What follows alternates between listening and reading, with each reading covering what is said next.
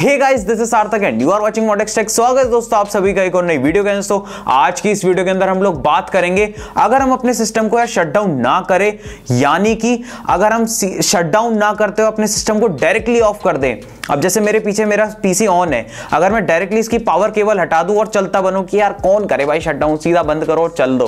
तो अगर हम ऐसा करते हैं तो हमको क्या दिक्कतें आ सकती हैं, किन किन प्रॉब्लम्स को हमें फेस करना पड़ सकता है, इन्हीं सब चीजों के बारे में इस वीडियो के अंदर हम लोग बात करेंगे। तो चलिए दोस्तों फटाफट से इस वीडियो को हम शुरू करते हैं। सो गाइस यार, मेरे चैनल के ऊपर ऐसे ही पीसी रिलेटेड कंटेंट के बारे में ही बात करी जाती है, तो अगर आप लोगों को इंटरेस्ट है ऐसे ही पीसी रिलेटेड कंटेंट के अंदर तो डेफिनेटली करो और हमारे चैनल को सब्सक्राइब, साथ ही मतलब उस बेल आइकन को भी, ताकि मैं फ्यूचर में जो भी नई वीडियो डालूंगा मिल जाएगी आप लोगों को उसकी इंस्टेंट नोटिफिकेशन। अब हम बढ़ते हैं आगे और बात करते हैं हमारे मेन टॉपिक के बारे में। सबसे पहले मैं आप लोगों को चीजें बता देता हूं, जैसे कि जब हम अपने विंडोज को शटडाउन करने जाते हैं, अपना जो स्टार्ट बटन होता है हम उसके ऊपर क्लिक करते हैं, फिर हम जाते हैं पावर वाले बटन के ऊपर, फिर हमें कुछ दूसरे ऑप्शंस दिखाई देते हैं, शटडाउन, रीस्टार्ट, हाइबरनेट और स्लीप। ज्यादातर मोस्टली यही चार हमें ऑप्शंस देखने को मिलते हैं। आपके में कोई और आता हो तो पता नहीं, मेरे में तो भाई यही चार आते हैं। इनका मतलब क्या होता है शटडाउन का, तो आप लोगों को मतलब यार डायरेक्टली पता ही है कि जितने भी यार बैकग्राउंड में हमारे प्रोसेसेस रन कर रहे होते हैं वो सारी चीजें यार ऑफ हो जाती हैं।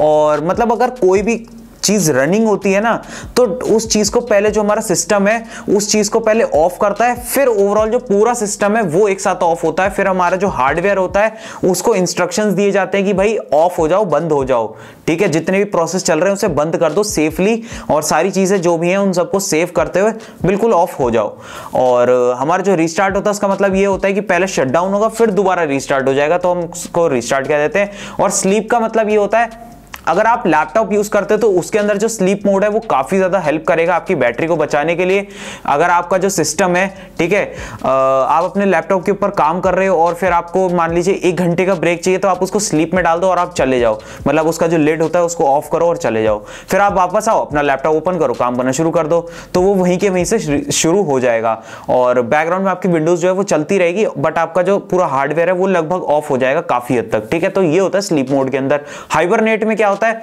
आपने जहां पे अपनी विंडोज को छोड़ा होता है ना, वो एज इट इज बंद हो जाती है, फिर आप जब दोबारा कंप्यूटर को स्टार्ट करोगे तो एज इट इज आपने जहां छोड़ा होता है वो वहीं पे ही आ जाता है। इसको हम हाइबरनेट कहते हैं। और अब बात करते हैं कि अगर हम डायरेक्टली ऑफ कर दें हमारे सिस्टम को, शटडाउन ना करें। शटडाउन में मैंने आपको समझा दिया ना, सारे जितने भी बैकग्राउंड में प्रोसेस चल रहे होते हैं वो सारे पहले बंद होते हैं। फिर अगर आपने मान लीजिए आप किसी चीज के ऊपर काम कर रहे हो, मान लीजिए आप वीडियो एडिट कर रहे हो, फोटोज एडिट कर रहे हो, या पावर पॉइंट में काम कर रहे हो, या एक्सेल में काम कर रहे हो, किसी भी चीज के ऊपर काम कर रहे हो, मान लीजिए आपने उसको सेव नहीं करा है, तो आपका जो सिस्टम है वो आपको एक वार्निंग देगा कि भाई शटडाउन करने से पहले इसको सेव करना है तो कर लो, नहीं करना तो डायरेक्टली ऑफ हो ही जाऊंगा मैं। तो आपको पहले एक पॉपअप आ जाएगा कि भाई इसको सेव कर लो, अगर आपको सेव करना होगा तो आप कर लोगे, लेकिन अगर आप शटडाउन नहीं करोगे तो ये वाला ऑप्शन आप लोगों को देखने को नहीं मिलेगा। और डायरेक्टली ऑफ कर दिया और मान लीजिए आप किसी चीज के ऊपर काम कर रहे थे और आप उसको सेव करना भूल गए, तो भाई मेरे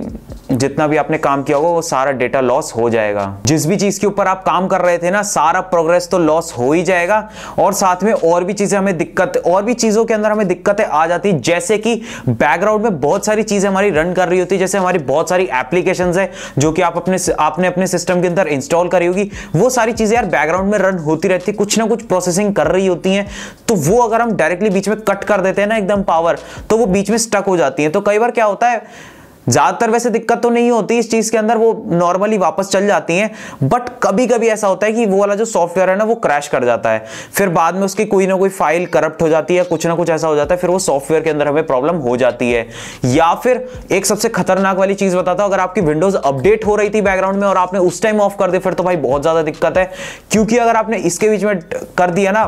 तो हो सकता है, शायद ना हो, मतलब 99% ऐसा नहीं होता, बट हो जाता है ऐसा कि भाई आपकी विंडोज जो है वो ही करप्ट हो जाएगी। आप फिर अपना जब विंडोज को स्टार्ट करोगे, दोबारा अपना पीसी ऑन करोगे अगली बार, वो ऑन ही नहीं होगी, विंडोज करप्ट हो चुकी होगी, या फिर वो रिपेयरिंग मोड के अंदर चली जाएगी, या फिर आपको BSOD एरर आ सकता है, या कुछ इस तरह की आपको एरर आ सकती है। और BSOD हम कहते हैं ब्लू स्क्रीन ऑफ डेथ को। या फिर आपने अगर क्रोम ब्राउजर या फिर किसी और ब्राउजर के अंदर आपने अपना कोई डाउनलोड के लिए कुछ लगा रखा है, तो वो डाउनलोडिंग बीच में रुक सकती है, तो वो फाइल पूरी करप्ट हो जाएगी, फिर आपको दोबारा से उस चीज को डाउनलोड करना पड़ेगा, तो ये भी एक दिक्कत वाली बात है। चलो अब हम मान लेते हैं आपने अपनी सारी फाइल सेव कर दी, पावर पॉइंट पे काम कर रहे थे वो भी सेव कर दिया, सब कुछ सेव कर दिया, क्रोम में डाउनलोड हो रहा था, डाउनलोड भी कंप्लीट हो गया, एकदम आपका पीसी जो है आइडल रखा होता, आपने तब ऑफ कर दिया अपने तो भी बैकग्राउंड में चीजें चल रही होती है, तब भी हमको जो है दिक्कत आ सकती है। हमारी जो कुछ फाइल्स है वो करप्ट हो सकती है विंडोज की, अगर हम डायरेक्टली ऑफ कर देते हमारे सिस्टम को ढंग से शटडाउन ना करे तो, और हो सकता है अगली बार हमारी विंडोज चल ही ना पाए, कुछ एरर्स आ जाएं, कुछ भी दिक्कत हो सकती है। वैसे मैं बताऊं 99.9% ऐसा कुछ नहीं होता, बहुत रेयरली ये वाली दिक्कत हमें आती है, बट आ जाती है भाई, बहुत बार आती है। मैं करता था जब मैं छोटा था ना भाई, अपने सिस्टम पे आया सीधा ऑफ कर दिया, क्या जा रहा है भाई, तो मैंने ये चीज कई बार झेली है, ठीक है। फिर हमें क्या करना होता है, विंडोज को दोबारा इंस्टॉल करना पड़ जाता है, क्योंकि विंडोज हो चुकी है भाई करप्ट। तो ये दिक्कत से अगर आपको बचना है तो भाई कायदे से शटडाउन किया करो। 1 मिनट लगता है यार, मुश्किल से 1 मिनट लगता है भाई विंडोज को शटडाउन करने में। एसएसडी यूज कर रहे हो तो फिर तो भाई और जल्दी हो जाता है शटडाउन, तो शटडाउन करके बंद करा करो यार, ऐसे मतलब मिस्त्री वाले काम मत करो, सीधा बंद कर दिया और चलते बने, तो ये काम मत करो। तो आई होप ये वीडियो आपको काफी अच्छी लगी होगी, और वीडियो अच्छी लगी तो वीडियो को जरूर से यार लाइक कर देना, अपने दोस्तों के साथ जरूर से यार शेयर कर देना। मैं मिलूंगा आप लोगों से एक और नई वीडियो में, तब तक के लिए यार थैंक्स फॉर वॉचिंग। और आप लोग सोच रहे हो मैं हाफ स्लीव में क्यों बैठा हूं, क्योंकि यार ये टी शर्ट अच्छी लग रही है।